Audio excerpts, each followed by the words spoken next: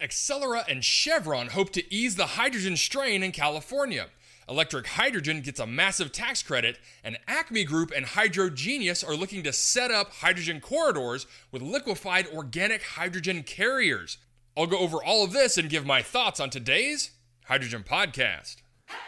So the big questions in the energy industry today are: how is hydrogen the primary driving force behind the evolution of energy?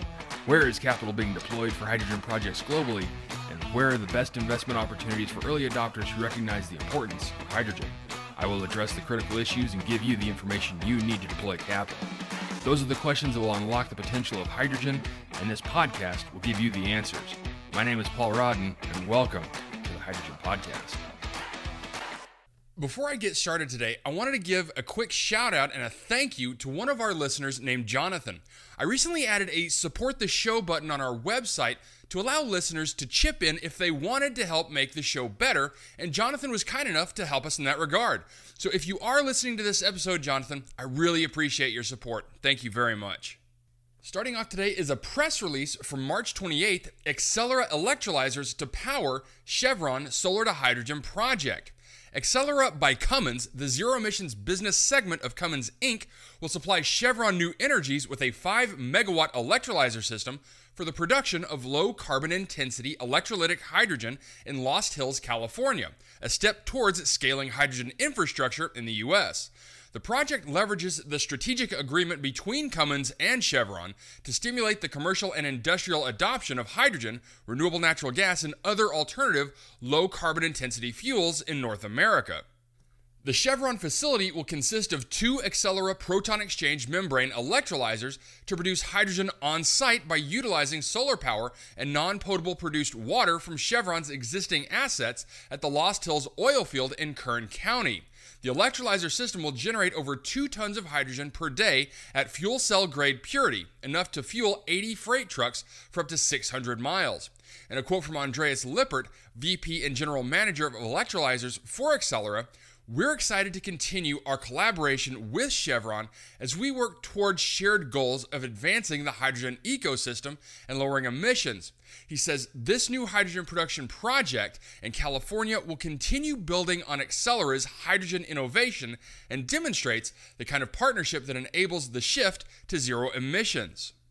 Accelera electrolyzer technology powers more than 60 hydrogen refueling stations across the globe, including the first multimodal refueling station in the world in Antwerp, Belgium, capable of fueling cars, trucks, buses, and ships.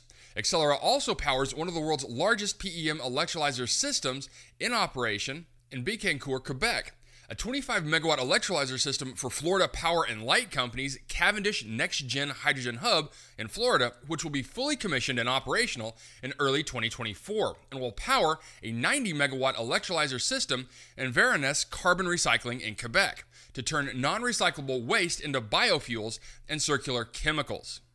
Okay, so a great project moving forward in California, and this collaboration between Cummins, Accelera, and Chevron is proving to be worthwhile. California is really the only state in the U.S. with a hydrogen network, and users are constantly complaining about the availability of hydrogen, and rightfully so, as supply is constantly struggling to meet demand there. My hope is that this project in Kern County will be able to help with that demand, and the Lost Hills oil play sits between Los Angeles and San Francisco. Now, on the production numbers for the electrolyzers, from this press release, it sounds like each of these electrolyzers can produce 1 ton of hydrogen a day. Now, that may not seem like much, especially with all the talk of multiple million tons per year projects being announced. But it sounds like the goal of the hydrogen production is for fuel cell use and heavy-duty transportation. So 2 tons a day should be enough to ease some of that hydrogen supply strain and allow the infrastructure to continue to build out in the state. Next, in a press release on April 4th, Electric Hydrogen receives $18.3 million transferable DOE tax credit for its gigafactory in Massachusetts, bringing total Department of Energy support to $65 million. Electric Hydrogen announces the award of $18.3 million transferable tax credit from the Department of Energy, Department of Treasury, and the Internal Revenue Service under the Qualifying Advanced Energy Project 48C initiative, funded by the Inflation Reduction Act for electrolyzer manufacturing at its gigafactory in Devens, Massachusetts. Electric hydrogen was selected for this award for its advancements in manufacturing technology, ability to serve large-scale commercial projects in the near term, and commitment to building out U.S. manufacturing capacity. Electric hydrogen's low-cost electrolyzer stacks sit at the center of the company's fully integrated 100-megawatt electrolyzer plant, a solution designed to deliver the lowest cost green hydrogen on Earth. Electric hydrogen's proprietary electrolyzer stacks are core to how its 100-megawatt electrolyzer plant transforms project economics and unlocks pathways to the DOE's Energy Earthshot production cost target for green hydrogen of $1 per kilogram of hydrogen by 2031. In a quote from Jigish Trivedi, Electric Hydrogen's Senior VP of Manufacturing, "We are honored and thrilled that the DOE has recognized the value of our scaled manufacturing approach. The DOE's continued investment will allow electric hydrogen to increase its rate of production on a timeline that can address the growing customer demand for green hydrogen. The Gigafactory will use innovative manufacturing technology coupled with proven practices from high-volume industries like solar and automotive to produce reliable, high-quality electrolyzers in large volumes to meet growing demand. Once fully ramped up to its 1.2 gigawatt per year capacity, the Gigafactory's stacks will generate enough green hydrogen to eliminate up to 2.4 million metric tons of carbon dioxide emissions per year. The manufacturing capacity outpaces the cumulative global installed capacity of electrolysis today. The Devon's Gigafactory's first electrolyzer stacks will be shipped later this year to a customer-sited project in Southeast Texas. Okay, so a massive tax credit going to electric hydrogen. This following their $380 million Series C funding round that closed last October. And with this tax credit, things are looking good for electric hydrogen to steamroll forward in building out the facility in Beaumont with New Fortress. So congratulations to electric hydrogen. The hard work is paying off. And lastly, in an article in Gas World on April 8th, Molly Burgess writes, ACME and Hydrogenious to explore transcontinental green hydrogen corridor. ACME Group and Hydrogenious LOHC Technologies have joined forces to explore the feasibility of a large-scale hydrogen supply chain from Oman to Europe, as well as a hydrogen value chain between the U.S. and Europe. Unveiled today on April 8th with the signing of a Memorandum of Understanding, the partnership will look to develop the supply chains from ACME's projects in Oman to supply hubs in Europe using liquid organic hydrogen carrier, or LOHC, technology. The green hydrogen produced by ACME at its project sites will be stored in LOHC and transported to Europe for industrial off-takers, as well as the energy and mobility sectors. Hydrogenious believes its LOHC technology to be perfectly suited for large-scale hydrogen imports via maritime supply chains, enabling viable and cost-effective import vectors to Europe. By safely binding hydrogen to the thermal oil LOHC-BT in a chemical process, the volatile green molecules can be efficiently stored and transported at ambient pressure and temperature using the existing liquid fuel infrastructure.